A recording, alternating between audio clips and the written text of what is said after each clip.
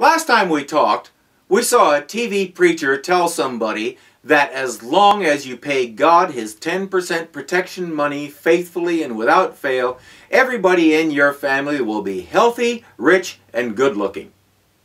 What do you think? Is God really that fickle? Hi, I'm David L. Washburn, and this is Bible Insights.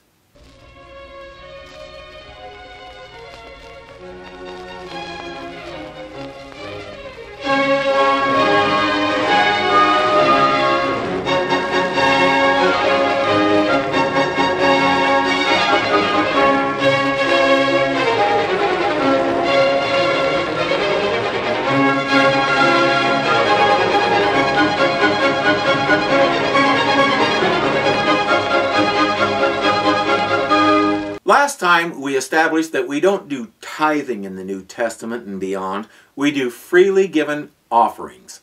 So how does that work? Well, the definitive chapter on this is 2 Corinthians 9. But before we dig into the passage itself, we need a little background. Paul and his team have been traveling through what's known as Greece today. Back then it was two countries, Macedonia and Achaia. Paul has been going from town to town, starting in the synagogues and preaching first to the Jews, and every time they reject him, he turns to the Gentiles and finds a ready audience. As he rolls into town, he meets Aquila, and since Aquila and his wife Priscilla are tent makers by trade, Paul joins them and supports himself for a while.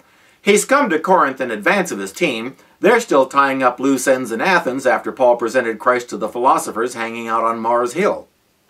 As quick as his team arrives, Paul quits making tents and devotes himself to preaching full-time. He starts a church there, gets in trouble with the city officials, and then moves on. But the church he left behind was definitely unique. They just couldn't seem to get it together. And when Paul wrote them a fairly nasty letter to correct all the weird stuff they were doing, they apparently looked at it and said, "Why should we listen to him? He's not a real apostle. He doesn't have any authority." That's why Paul wrote 2 Corinthians. Basically, he's telling them, yes, I am in fact an apostle. Yes, I do have authority over you. And yes, if you don't start straightening some things out, you are going to be in big trouble. One of the things he tried to correct them on was the subject of giving. How fickle were these guys? Look at this. There is no need for me to write to you about this service to the saints. This service that he's talking about is part of his big money collection for the poor in Jerusalem. He's been to Corinth, he started the church there, he's seen it turn into a raging disaster, he's done what he can to try and straighten them out, and now they're the next stop on his money collection tour.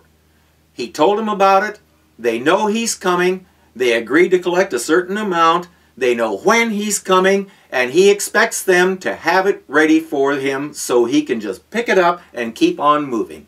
And he trusts them to do that, right? For I know your eagerness to help, and I have been boasting about it to the Macedonians, telling them that since last year you and Achaia were ready to give, and your enthusiasm has stirred most of them to action. But I am sending the brothers in order that our boasting about you in this manner should not prove hollow, but that you may be ready as I said you would be. For if any Macedonians come with me and find you unprepared, we, not to say anything about you, would be ashamed of having been so confident. So I thought it necessary to urge the brothers to visit you in advance and finish the arrangements for the generous gift you had promised. Then it will be ready as a generous gift, not as one grudgingly given. Did you catch that? I know you guys are going to do this. I've been bragging to all the other churches about how good you guys are at giving. Nothing like a little peer pressure to get people on the stick, right? But it's worse than that. He actually says, I'm sending the team in advance of my own arrival to make sure you're actually doing this and you're not just all talk. I don't want you to be ashamed when I get there and it's not ready, so they'll help you get everything in order, make sure it's where it's supposed to be, and then we'll all be good to go and you guys won't have to be embarrassed. Isn't that great? He can't just ask them for the gift. He has to manipulate them into doing it. He says, I know you guys. You promised X, but that may or may not happen before I get there. So I'm sending my point man ahead to make sure everything is in order. That way it's an actual gift and not something I have to force you to gather up while I'm there, because that could lead to hard feelings. And we sure don't want that.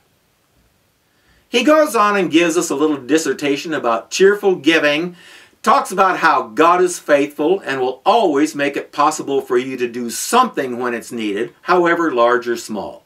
He then talks about the purpose of this giving. This service that you perform is not only supplying the needs of God's people, but is also overflowing in many expressions of thanks to God.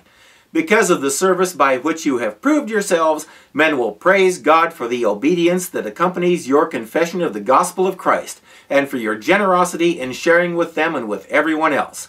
And in their prayers for you, their hearts will go out to you because of the surpassing grace God has given you. People will give thanks to God when they see your generosity, when they see that you're actually practicing your profession of Christ. That's an offering. And that's why he says a few verses earlier that offerings are to be given freely, not grudgingly or out of necessity or compulsion. So wait a minute. What's the definition of a tithe again? The 10th part of agricultural produce or personal income set apart as an offering to God or for works of mercy, or the same amount regarded as an obligation or tax for the support of the church, priesthood, or the like. So a tithe is basically an obligation, or a tax if you will, to support the church, or the priesthood, or whatever. In the Old Testament, it was basically a tax to support the priests, the Levites, and the poor. But here, Paul says there is no obligation. We're to give freely. But again, what's the purpose of those offerings? Feeding the hungry, clothing and sheltering the poor, looking after those who need it in the name of Jesus. And why do we do this? Because when they see us giving so freely, not just to each other, but to anybody in need, they want to know what it is that motivates us to do that. They look at our joy in giving and helping and say, I want what they have.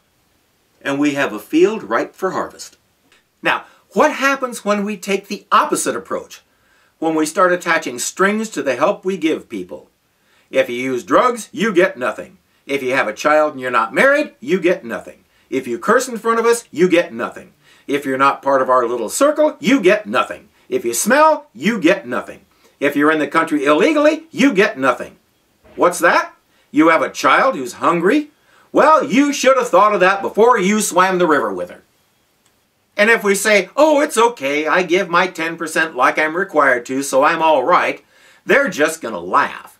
Seriously, people see that kind of attitude and they see us as a bunch of self-centered hypocrites. What do they think when we have a cow about paying our taxes to cover social programs that help the poor? If there's one thing we know for sure about Jesus, it's this. He cared about people more than he cared about his own life. When we take such a callous attitude toward people who are hurting, hungry, in need of shelter or medical care, they see us for exactly what we are, phonies. We talk a good Christianity, but when it's time to put your money where your mouth is, oh no, I'll do my tithe, however much it annoys me, and then I'm good. No. You're not. And unchurched people can see that you're not, and when they look at what you claim to have, they want no part of it. So what's the deal with tithing? Here's a summary. The Old Testament included several types of tithes, not just one.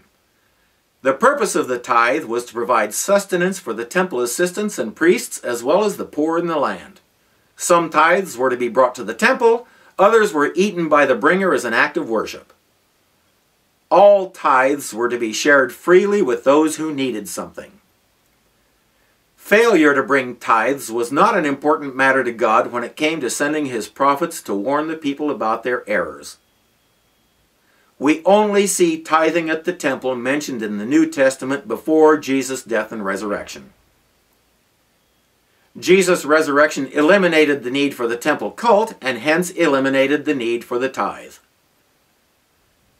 The New Testament pattern is offerings, not tithes. There is no set amount. Each is to give based on their own conscience.